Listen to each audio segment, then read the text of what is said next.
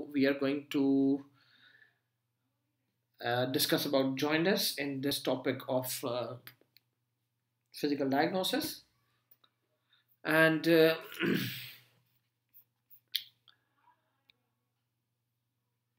as you know, what is jaundice? Jaundice can be defined as yellowish discoloration of the skin and the mucous membrane and the sclera.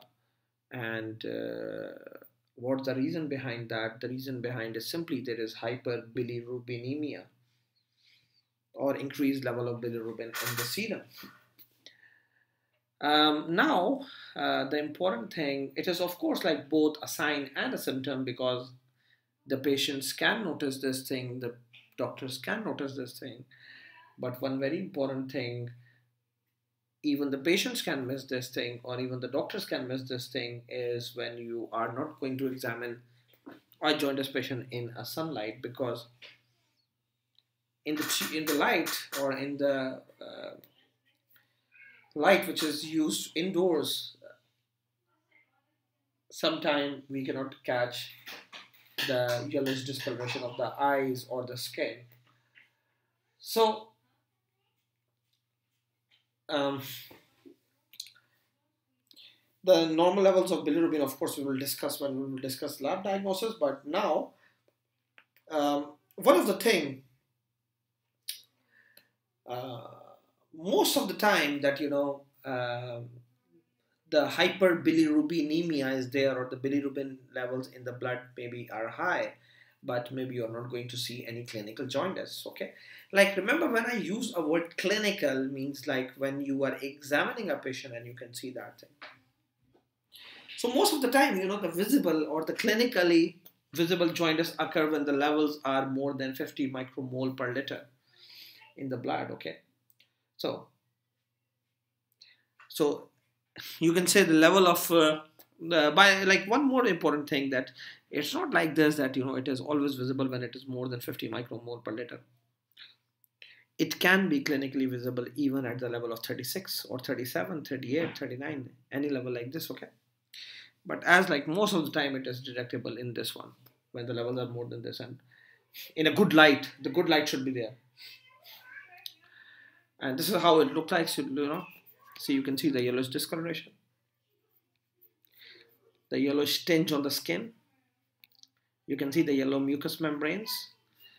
Okay, so now again, this is so basic that I was like planning to skip it out. Okay, because this is something they teach us in physiology in a very very very great detail. In one of the things which basically in physiology lectures they pay a lot of attention to. So we know like the bilirubin is present in the body as an unconjugated as well as conjugated form, which is also unconjugated is also called as indirect, and conjugated is also called as direct. Okay, and the total bilirubin is basically when we add both of them. So unconjugated, as we know, it is insoluble in water, and of course, like this one is present in the blood, bounded with albumin. Okay, so when this one, which is insoluble, for many of you who did not study this thing in physiology, so it is insoluble, it is bounded with albumin, and as it is bounded with albumin, so of course like something which will make sense when I will say like it cannot be filtered by glomerulus. And what is glomerulus? Glomerulus is like a part of a nephron. Okay, so and the conjugated one, of course, it is water soluble, right? It is water soluble, so it can be passed in urine. Okay, so very simple words and very easy thing. So in jaundice, due to Unconjugated hyperbilirubinemia, remember this thing, when the jaundice is due to this thing, indirect or unconjugated one, the urine color will be normal. The urine color will be normal because this one cannot pass in the urine. Okay. And okay, if we are talking about basics, so let's talk about a little basics. Okay, I'm going to take you not here but to here. Uh, as we know that the RBCs, they are destroyed in reticuloendothelial system. It is broken down into the hemoglobin is released. Hemoglobin is broken down into two parts: heme and globin. Globin is protein. It goes to the protein cycle. Heme is the one which is released. Okay, and maybe like here they have given a lot of details. By the way, I don't know how it's written here, but the heme part is basically changed into bilirubin, which is the unconjugated one, this one, and this one is the albumin bound bilirubin, which is taken to the liver, and in liver the liver does the conjugation by the enzyme called as glucouronyl transferase, and what happens, it changes into conjugated bilirubin or direct bilirubin, right?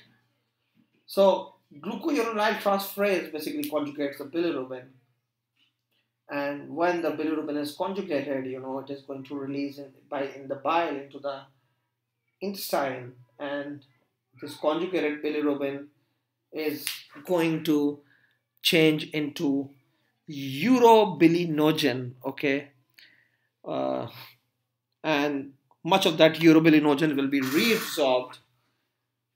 15 to 20% is reabsorbed and recirculated back like this. This circle is given like this, and the one which is reabsorbed, basically 10% of that will be excreted in the urine, and the rest, 70 to 75%, is changed into stercobilinogen, and stercobilinogen is the one which is we are going to lose in the feces, and that's why our feces colors look like how they look like, right? So because this is the stercobilinogen or stercobilin which imparts the color to the stools.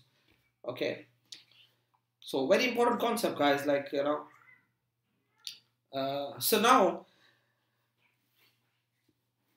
take this concept, guys. As I told you, when the indirect bilirubin in the blood will be raised, it is insoluble. It is not going to appear in the urine. What it means, when the jaundice is prehepatic, three kind of jaundice are there. Prehepatic, if there is any abnormality over here. Hepatic, when there is any abnormality over here. And post-hepatic, when the abnormality is after the liver or after the conjugation. Okay. Now, when there will be pre-hepatic jaundice, we don't found the bilirubin in the urine because it is not water soluble, so the urine color will be normal. Now, remember one more thing. The bilirubin also gives color to the stools. It is also deposited into the skin. So whenever we take the history of jaundice, we always look for the jaundice or yellowish discoloration. We do ask about the color of the urine. We do ask about the color of the stool to differentiate, to look for the different causes of jaundice, right? Make sense? So, of course, like in the liver, the bilirubin is conjugated to form the conjugated bilirubin, or the direct bilirubin. And that's why it is the one which gives the bile its green color. And whenever there is conjugated hyperbilirubinemia, the urine color is dark brown because the conjugated bilirubin is present in the urine. And in the colon,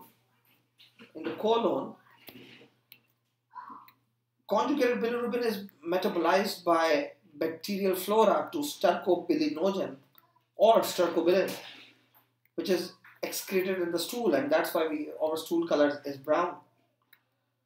Okay, and some of them I told you, like around 50 to 20% is excreted in the urine in the form of urobilinogen, which is basically a colorless water soluble compound. Okay, so remember, whenever there is prehepatic jaundice, what are the causes of prehepatic jaundice? What are the causes? Okay, so see, the classification of the jaundice can be prehepatic, hepatic, and posthepatic. And if you will see, what are the causes of prehepatic, like hemolysis, hemolytic jaundice? More and more RBCs are broken down.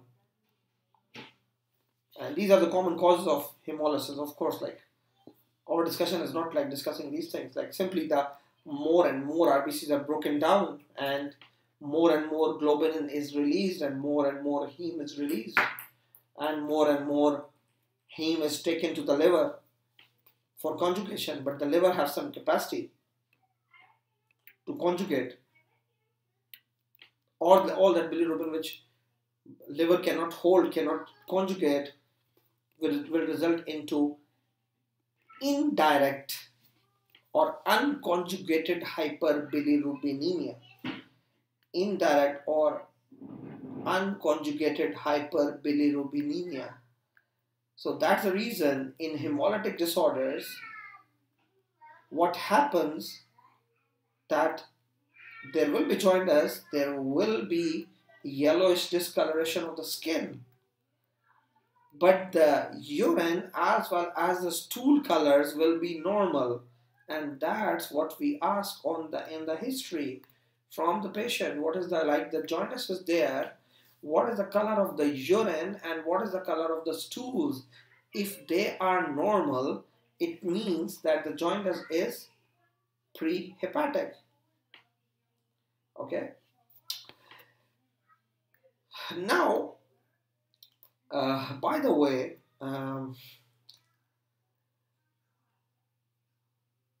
yes, like from uh, USMLE point of view, um, okay, of course, like these things we are going to discuss in labs, okay, in lab diagnosis.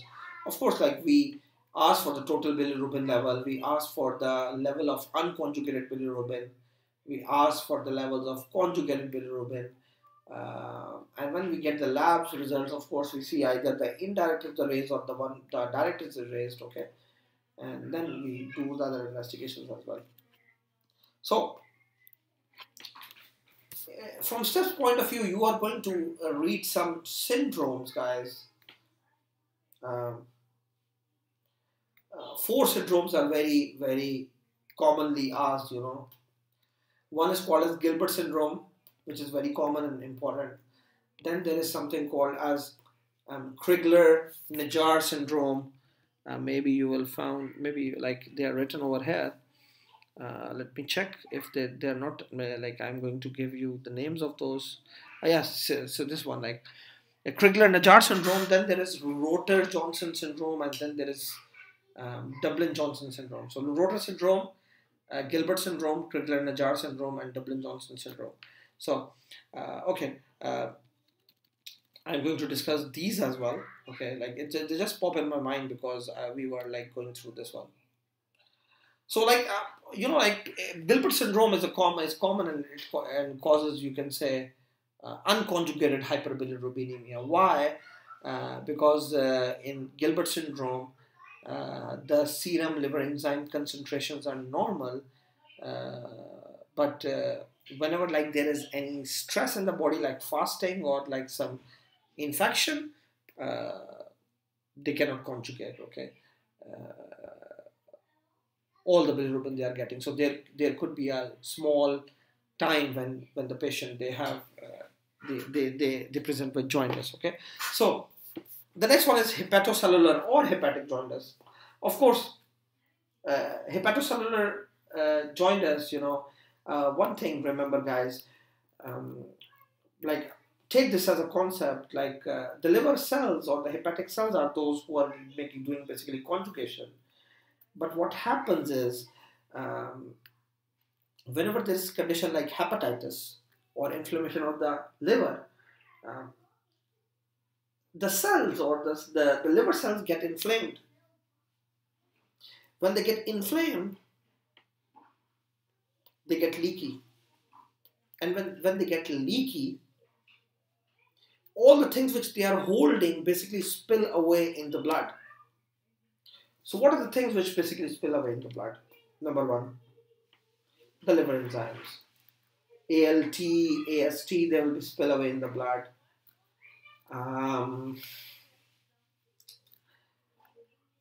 The conjugated bilirubin, which is still in the liver cells right now, they are going to spill up in the blood as well. As well as now the liver cells cannot perform their duty, so the unconjugated bilirubin's level will be raised as well. So take it as a concept and remember that in hepatocellular diseases, that causes hyperbilirubinemia, and in that type, the both direct or indirect, or you can say conjugated and unconjugated, they will be raised. So when conjugated as well as unconjugated will be raised, so remember, in this case, the urine will be darker in color because the conjugated is raised as well. So the urine will be darker, but the stools will be normal in color. Okay, the urine will be darker, but the stools will be normal in color. What happened in the prehepatic? In prehepatic, the stools as well as the urine, they are normal in color. In hepatic, the urine is darker in color, but the stools, they are still normal in color. Okay. So the causes of hepatocellular or hepatic causes are viral hepatitis, liver cirrhosis, toxic hepatitis, like all the hepatitis which is causing liver damage. And again, liver cells suffer injury, lowered ability to process, like the conjugation, and the normal cells still keep on converting unconjugated to conjugated one, and in the serum, of course, both conjugated as well as unconjugated are going to increase. Okay. So, again, the same things, the skin and mucosa appear light to dark yellow, and there could be pruritus because of liver disease, and there could be anorexia, even hemorrhage. And the labs, of course, like there will be increased ALT and AST because these are the liver enzymes which are going to spill away in the blood. Okay, post-hepatic jaundice. Now, when we talk about the post-hepatic jaundice, guys, remember it could be any blockage in the bile flow, or one of the causes of post-hepatic jaundice is biliary obstruction simply. So when there is biliary obstruction, you can see over here, the conjugated bilirubin in the bile, of course the conjugation is done by the liver, it is already done. So the conjugated bilirubin in the bile does not reach the intestines, because now what is there? There is post-hepatic obstruction. That's why it is also called as obstructive jaundice. Okay. In these patients, what is simply there? There is obstruction. The conjugation is done. There is no issue with conjugation. But what is the issue now? That the conjugated bilirubin, because of the blockage in the bile duct or in the biliary tract, cannot reach the intestines. And that's the reason it is also called as obstructive jaundice, right? So what will happen in these patients, guys? Because the bilirubin cannot reach the intestine, so the stools are pale. Understand? So this is the first time when we see the change in the stools. The stools will be pale. Okay. So see, very, very, very important thing.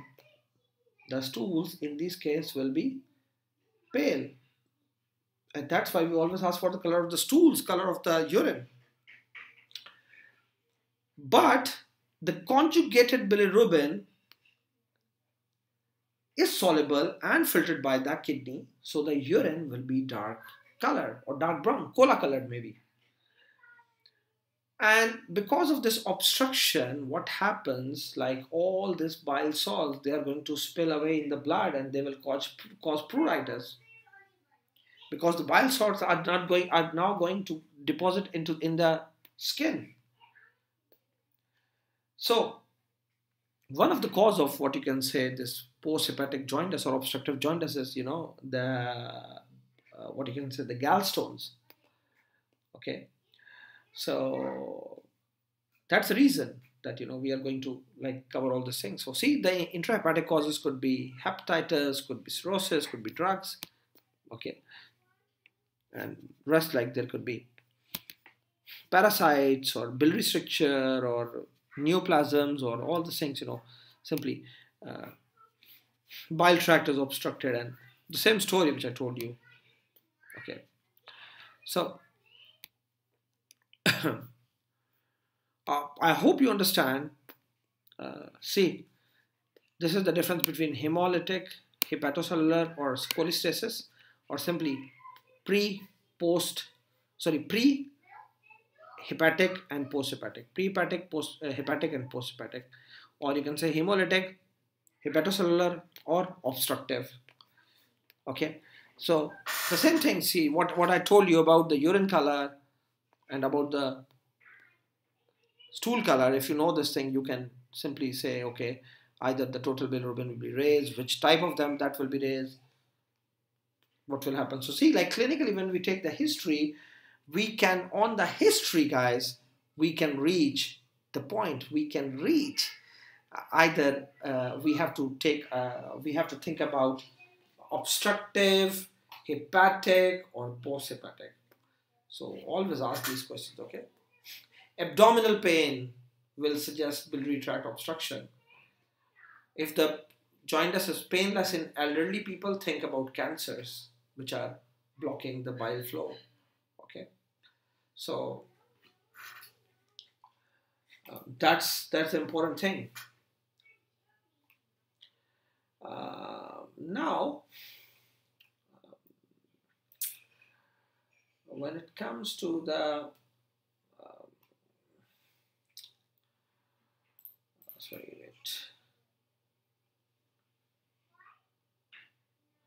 okay, the next thing which we can cover now is, yes, I told you I will talk about these syndromes. Yes. Okay, so guys, what is Gilbert syndrome? Gilbert syndrome is a very mild type of liver disorder. As I told you, that what happens in these patients is basically they have a mutation and they have simply decreased activity of the enzyme glucuronide transferase. So normally these people are completely fine. They don't have any issue. Like I'm talking about Gilbert syndrome, but sometimes when they are under stress, when they are having some infection, when they are fasting, they develop jaundice because they have like a little decreased activity of the enzyme. Okay, so now remember, like when they cannot conjugate the thing properly, so this is the syndrome of unconjugated bilirubinemia, right? Unconjugated bilirubinemia will be raised, right, in these patients. So Gilbert syndrome is there. Then comes like here this is not Dubin. Yes, this is Dubin-Johnson syndrome. Yes. So in Dubin-Johnson syndrome, what is there? Again, it's a genetic condition. It is autosomal recessive type of condition. Okay, and this condition again doesn't cause much problem with the patients, and what is there basically? These are the patients when they have they can do the conjugation, okay, because they don't have any trouble with the enzyme, but once they have done the conjugation, So the conjugated bilirubin, what you can say, uh, which is um, in the liver cell, basically they cannot put it out, right? So they cannot transport the conjugated bilirubin, which is already done in the liver cell. They cannot um, transport it out of the cell. Okay, so what happens, like um, their liver will become full of conjugated, what you can say, hyperbilirubinemia, right? So when, for example, when we do biopsy of these patients, what we found, like their liver is black in color. Why? There is, because there is of deposition of the more and more bilirubin over there, right? So that thing is important. Okay, so the conjugated hyperbilirubinemia in these patients is a result of uh, the defect in the transfer uh, of the bilirubin from the liver cells to the bile, right? So what happens in this one? They have conjugated bilirubinemia or hyperbilirubinemia, right? And then comes the Crigler-Najjar syndrome. So in Crigler-Najjar syndrome, okay, sorry, the spelling of this one is not correct. This is Crigler-Najjar syndrome. Okay, so Crigler-Najjar syndrome. Okay, now, what is Crigler-Najjar syndrome is basically uh, they like they have abnormality, again a mutation in the gene, which basically make the enzyme glucuronide transferase. Okay, so what happens in these patients, uh, like Crigler-Najjar syndrome patients, what happens is uh, that they have higher level of unconjugated bilirubin in their blood. Okay, and because they don't have that enzyme. Okay, like in Gilbert syndrome, uh, I remember, like, in this way, that C and G, they look like same, right? So but G have something extra than C. So C have missed enzyme. Okay, the enzyme is not there. So that's why what happens is, when they don't have enzyme, they cannot conjugate, and when they cannot conjugate, so what kind of bilirubin will be increased? Unconjugated bilirubinemia will be there. But now they cannot conjugate at all, so this unconjugated will be collected in the blood, will go and get deposited in the brain, and it will cause death in most of them, like in very early, like maybe within first few days of life. Okay, so they cannot conjugate at all and they die. Okay, so G have like something extra, right? So like G have the enzyme, though like the enzyme is not like normal, so they can conjugate a lot, and that's why they are normal people. So this is like Crigler-Najjar syndrome.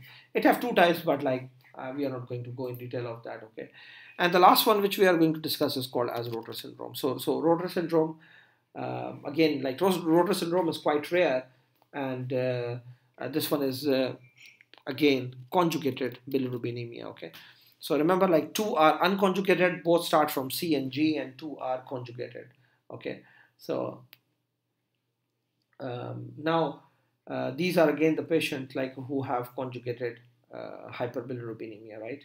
So, and like they are, well, what you can say, both of them, they cause conjugated hyperbilirubinemia. Okay, like either it's Rotor or either it's what you can say, Dublin Johnson, right? So, but like when you are seeing a patient of Dublin Johnson, their liver is black, and when you will check a patient of Rotor syndrome, their liver is normal. Okay, so like this is the important thing you can say, of these two, the difference between these two. So like these are the four syndromes which are related with the defects of bilirubin. Okay, so other than that, um yes, the important thing, like we should discuss. So C. Gilbert syndrome, the enzyme is there, but a little less activity, or not. It's not lack. It's like decreased activity, right? And Dublin Johnson is, uh, the conjugation will be done, but it cannot be transported into the bile. Okay, and Krigler-Najjar, I told you that completely absent. So unconjugated bilirubin will be in the blood. And Dublin-Johnson, right? Rotor is almost same. So decrease unconjugated bilirubin uptake by the liver cells. So defective secretion of conjugated bilirubin from liver cells. It is so more like a Dublin-Johnson syndrome. Okay, so again, like these tests we are going to talk about in labs. Rather, I will teach you now how we can take the history of jaundice, right, in the patients, okay, who have jaundice. So what are the important history points we have to cover? Okay, so like much of the things, of course, I already teach you. I already told you what are the things you will look for and how they make difference and how they will help you uh, to diagnose the things, right? Clinically, of course. So whenever, of course, like we take the history of jaundice, like whenever we found the patient of jaundice, okay, so in the history, of course, first of all, we inquire, like when the onset, how much duration is there, how much progression, like how's the progression. For example, if the patient is saying that, he usually get this kind of thing, okay, on and off whenever he fast or whenever he have infection. So think about Gilbert syndrome. Makes sense. So other things, of course, we know what are the causes, the pre-hepatic, hepatic, as well as post-hepatic, right? And we know the symptoms. So now see, always ask about the appetite changes, okay?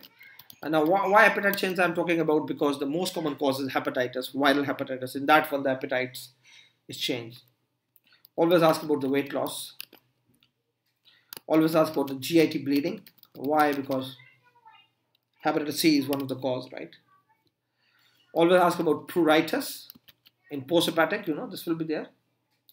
Always ask about the color of stool and urine. Okay. Drugs can damage liver, can lead to jaundice. Alcohol can damage liver, can lead to the hepatitis. Any surgeries recently related to liver can cause some strictures or post-hepatic type of jaundice. Any blood transfusions can lead to hepatitis B, C. Okay. Any sexual contact, very, very, very important in the patients. Okay, and other than that, travel history for hepatitis A.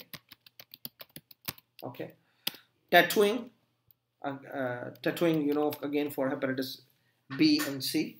So, see, like a lot of history points, like why I'm talking about this history, simply because I am talking about what you can say, looking for what is the cause of the liver damage, right?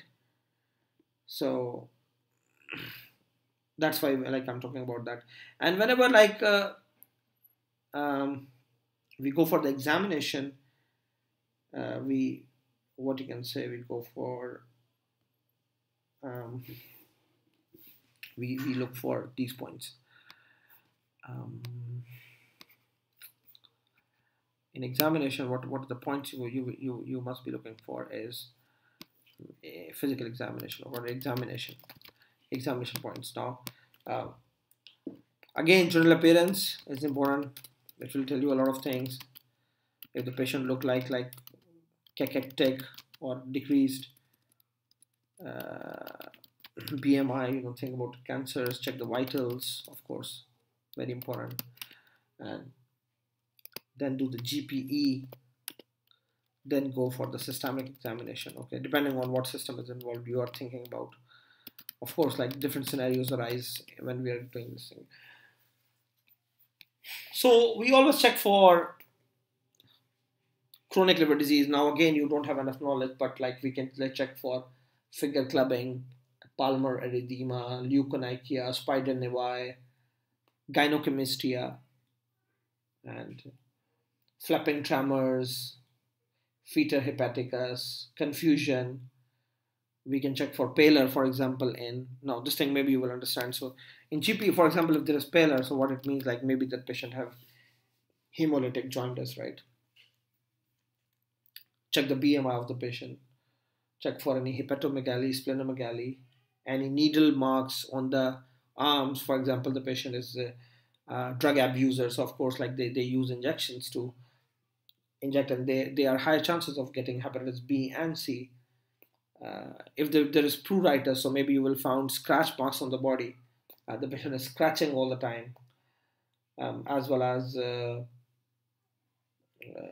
okay, very important thing. One of the thing is urine dipstick. Which can be done in the office. And if you want to understand what is that, like in like open internal medicine nephrology lectures, and you will find a video saying urine dipstick. It's office test, like we can take the urine and we can dip a stick in that. It can guide us about many things, like either there's any infection, glucose, ketones, and many other things. So one of the thing it can check is like either there is bilirubin is there or not, right? So simply it can tell us, or what you can say, if the urine is dark, of course, think about hepatic or post-hepatic jaundice, right? So um, I think that's pretty much about what you can say about jaundice, which we have discussed already, and of course, like there are some things we are going to discuss um, in lab diagnostics, right? So thank you so much, guys, for listening this lecture. I will see you around.